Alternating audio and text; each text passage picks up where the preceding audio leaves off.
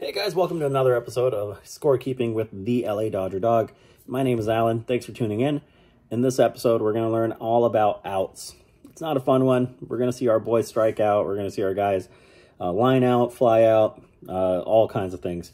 So here's how we score those things. Here we go. All right, guys, here's that same lineup that we had as always. So Betts, Muncy, Turner, Belly, Pollock, Seager, Smith, Lux, Buehler. And of course, we still got Buehler pitching. All right, so first thing we're going to do is hits off an infielder, and they somehow get him out. So let's say Betts, he hits a ball off the pitcher on a 1-1 count. Now, again, you can determine if you want to keep track of the balls and strikes. Sometimes I do, sometimes I don't. It gets too tedious. It just depends on how much you want to enjoy the game. But for this purpose, we're going to try and keep track of the balls and strikes. All right, Betts gets a hit or hits the ball off of the pitcher and deflects to second base. So, and then the second baseman throws to first base to get him out. Really odd play, but it happens. So we're going to label that as a 1, 4, 3. Because it goes from the pitcher to the second baseman to the first baseman. And that is an out. So that's out number 1. So that is hits off an infielder for an out. The next thing we're going to do is a line out to an infielder. So Muncy comes up to bat. He's got a 2-2 count, let's say. And he lines out to third base, let's say. So that would go down as a L5. And if he lined out to shortstop, it would go L6. Now, what I do for outs is I put a circle, a pretty dark one there. And so this, in this case, it would be 2 for 2 outs. Now, Turner comes in. He lines out to an outfielder. So you can decide if it's a line out or a fly out, meaning flies out, that it has more of an arc to it, really pops up, or it's a line out, direct. In this case, it's a really well-hit ball. He is going to line out to left field. So that is number 7 position. So we're going to put an L7. And that's out number 3, unfortunately. It's not a fun episode for our guys. And that's the end of that inning. So we're going to label that as such. In the next inning, Bellinger leads off. He is going to ground out to first base. So there's 2 ways of doing that. You can put a U for unassisted and then 3 because that first baseman handled the ball and got him out. Or you can do G3. It's up to you. Really, develop your own style. It doesn't matter here. That would still be an out, though. Let's say he grounds out to shortstop for Pollock. So he goes 6-3. Okay. All right, so up next, we're going to do a force out example. So let's say Seager hits his single. And he hit it to left field. We're going to draw a line from home to first. That's my bird. Don't mind her. And next is Smith. He is going to hit into a force out to shortstop. So we're going to label him, or that he hit into a force out. That's an O. And that went 6-4. He didn't get out. He made it to first technically. Not really, though. But Seager was out. This was a 6-4 force out. So we show that he is the third out here. But still, he was the batter who started that. So the inning ends right there. So Lux, he hits a single. Buehler comes up. For some reason, he's not bunting.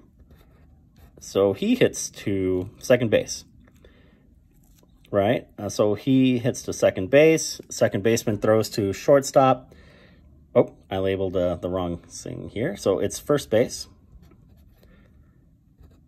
Right there on the third inning. Bueller hits to second base, who throws to shortstop to get Lux out. And then shortstop throws to first base to get Bueller out. So how do we label that? Well, we do the same thing we did for Seager up there. He only went halfway up. This was 6-4. And then we're going to put DP for double play. 6-4-3. We labeled the way the ball traveled all the way to get Bueller. So this is out number 1. This is out number 2. All right. All right, so now we're going up to the top. And let's say we have a strikeout. All right, so that would be 2 strikes. Let's say it's a full count. This strikeout is going to be looking. So the way we do a looking strikeout is a backward K. And that's out number 3. All right, 4th inning. It's not a good game. We have Muncy up to plate. He's going to strike out swinging. So he works a full count. Right there. He strikes out swinging, which is a normal facing K. Not bad, right? Well, Turner decides he's going to hit a triple down the line. So I like to label that, or we're going to do 3B. So he goes all the way through. I like to label where the ball traveled sometimes. So it's a down the line, and he gets to third base. We're going to label that. All right, so Belly, he hits a deep fly ball, but it's not a home run, so he gets a sacrifice fly. So we're going to label that a sac fly. Turner, we got to go back. So we can label the ball where it went to if you like. Right there. Turner runs in on the sac fly. So you label that. And we credit Belly with an RBI. Pretty easy, right? So we have 1 out, 2 outs. Right there. So we need 1 more out. Let's do a strikeout, 2, 3, put out. So let's say Pollock has a 2-2 count. The pitcher throws a ball. Pollock swings, but the ball hits the ground before it gets to the catcher. So it's like a wild pitch of sorts. So that still goes down as a K. But now the catcher has to throw the ball to the first baseman to get him out. So that's a K, 2, 3, put out for the third out. All right. We're going to do a fielder's choice and a fly out. So let's do some fly outs first. We're going to fly out to left field, center, and right field. So that's unfortunate.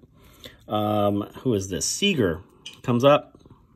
He has a 2-2 count. And he flies out to left field. So we label that F7. Smith comes in, flies out to center. We label that as F8. Lux, F9, unfortunately. And these guys are 1 out, 2 outs, and 3 outs. So up next, because this inning is over. All right, so up next, we are, because it's a 6th inning, Bueller's pitched a lot of innings, so we are going to replace him with Peterson. So we're going to do that here. It's number 31. He's going to come in as a pinch hitter. For our purpose, that's all he's going to do. It's the bottom of the 6th inning so that you can keep track of your batters. 6th inning, bottom of the 6th inning. All right. So you can see here I indented already. This is a refilming here. So we're going to have him hit a single. Doesn't really matter where. He goes to first base. So we draw a line from home to first. Up next, Mookie. He is batting in the top or the bottom of the sixth, second batter in. He's going to hit into a fielder's choice. So that just means that the infielders are going to decide to take Jock out and allow Mookie that first base. So he is going to be labeled as fielder's choice from home to first, but he hit to shortstop and shortstop, then through to second baseman. So that is going to go down here, 6-4 for the first out. You can also label that here, 6-4, right there. Up next, we're going to have Muncy hit a double, which moves Mookie to third base. So he's going to hit a double right there. He gets to second base. Mookie goes to, Mookie goes to third base. I'm watching myself draw these lines on the film. So next, we have Turner. He is going to, I have that dot already there, but here we go. He is going to hit a fly ball to left field. That's going to get caught. Mookie is going to run to home to try and score the run because Dino thinks he can make it. But somehow he gets tagged out at home. So how do we do that? So Turner comes in. Let's if you're keeping track of balls and strikes, there you go for a full count. He hits a fly ball to left field, which is an F7, as we learned right here. So he gets F7. He is the second out. Mookie is running after the ball is caught, but he is tagged out at home. So how is that labeled? We're going to label him halfway, right there. And he was tagged out 7. Let's say the outfielder tagged to, he passed the ball over to shortstop, who then passed it to the catcher. So that's a 7-6-2 out. He becomes the third out. I ran out of space there, so we're going to label 1, 2, 3. He's the third out. So again, we labeled it the way that they were out. So it was a single, a fielder's choice, which got Peterson out right here. We can label that as such right there. Muncy came in and hit a double. And then Turner came in, hit a fly ball to left field, which was caught. And then Mookie tried running in. Left fielder hit up the shortstop, then threw the ball to home, and Mookie was called out. So that is the third out. We're closing out this inning right here. All right, guys, the last thing I'm going to show are pop-ups. I didn't show that before, so here we go. Pop-ups are very easy to do. They're fun to label, too, although they're not good for the game on our side. So let's say that there's a pop-up to behind home plate to the catcher. So I label that as P2 for pop-up. I like to label where the ball went. I just draw a line that way. Let's say it popped up to the second baseman for the next batter. So this is out number 1. So that's, again, pop up to 4, second baseman. And we're going to do a pop-up. Bam. Out number 2. And we are going to pop up to third baseman and out of play here. That's pop-up 5. And out number 3. That's it, guys. All right, guys, so what did we learn? We learned all the types of outs that we can get here. If I left some out, please let me know in the comments. We'll make some more videos for that. But we lined out to infielders. We lined out to outfielders.